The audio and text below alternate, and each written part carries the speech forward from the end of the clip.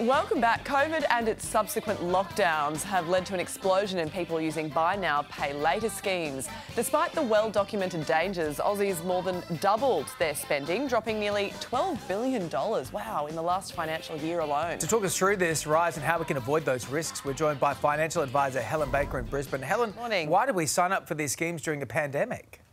Yeah, I think it was a combination of we wanted to make our homes nice, we wanted to entertain ourselves while we were at home, but we also had that uncertainty about, will I get government support? How secure is my job? How secure is my health?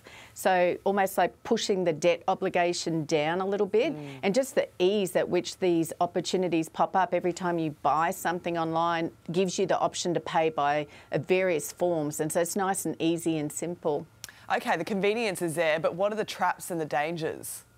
Yeah, I think the dangers are that, you can end up signing up to multi of these platforms. So we know over 55% of people have more than one. So the risk is that all of a sudden these debts come in at the same time. You've got those obligations. Do you still have your job? Have your hours been cut back? Or combine it with this cost of living that we've currently got, and can you actually service what these commitments are? And then other risks are around, although mortgage brokers say it doesn't affect your ability to get other loans, it does affect their ability of the bank to look at you and go, are you safe to loan to because you have these commitments ongoing?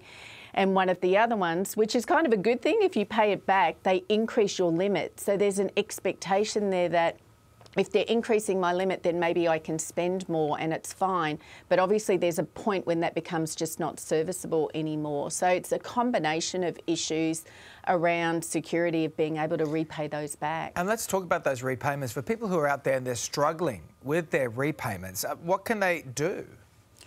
Yeah, it's a tough one, isn't it? Because generally these people have bad credit ratings or have problems getting other forms of credit that will be able to lengthen that out. So the first thing I think you need to do is just stop accumulating any more. And then I guess it's as simple as getting more income coming in or cutting down other expenses. The maths kind of have to work for you. So we know at the moment there's a load of opportunities out there for jobs, part-time jobs, casual jobs.